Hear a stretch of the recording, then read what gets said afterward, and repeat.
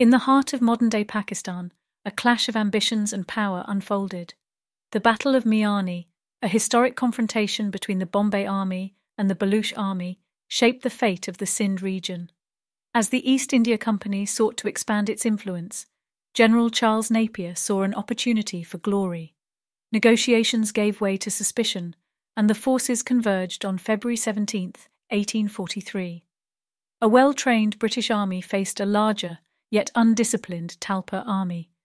The clash was fierce, the stakes were high. And as the battle raged, the world watched, and the legend of Napier grew. This pivotal moment in history would forever be etched in the annals of South Asia.